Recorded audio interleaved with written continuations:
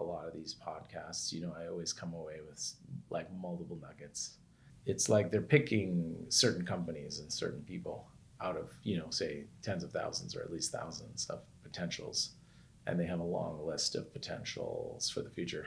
So there's been a lot of them that I would never have thought to look at as an investor that I end up listening to the episode and being like, just recently I listened to the story of Orange Theory.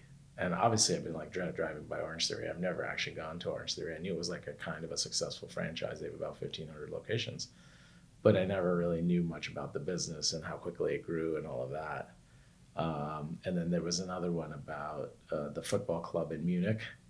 It's a great business. They do very well, but they're always profitable, no debt, very conservatively managed by like ex-football players in Munich.